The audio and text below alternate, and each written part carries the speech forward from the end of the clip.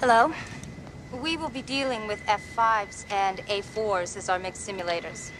Now then, as most of you know, the F5 doesn't have the thrust-to-weight ratio that the MiG-28 has, and it doesn't bleed energy below 300 knots like the MiG-28. However, the MiG-28 does have a problem with its inverted flight tanks. It won't do a negative G pushover. The latest intelligence tells us that the most it will do is one negative... Excuse me, Lieutenant. Is there something wrong? Yes, ma'am. The data on the MiG is inaccurate. How's that, Lieutenant?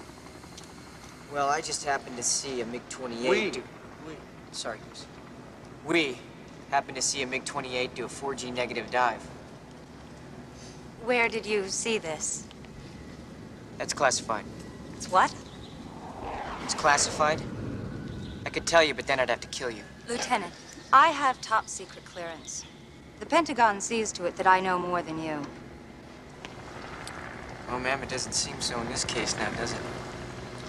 So, Lieutenant, where exactly were you? Well, thank you, started up on his 6 when he pulled through the clouds, and then I moved in above him. Well, if you were directly above him, how could you see him? Because I was inverted. Bullshit. No, he was, man. It was a really great move. He was inverted. You were in a 4G inverted dive with a MiG-28? Yes, ma'am. At what range?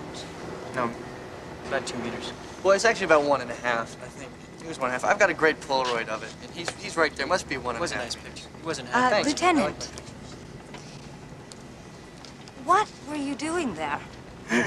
Communicating. Communicating. Keeping up foreign relations. I was, giving him the bird. You know, the finger. Yes, I know the finger, Goose. I'm sorry. I hate it when it does that. I'm sorry.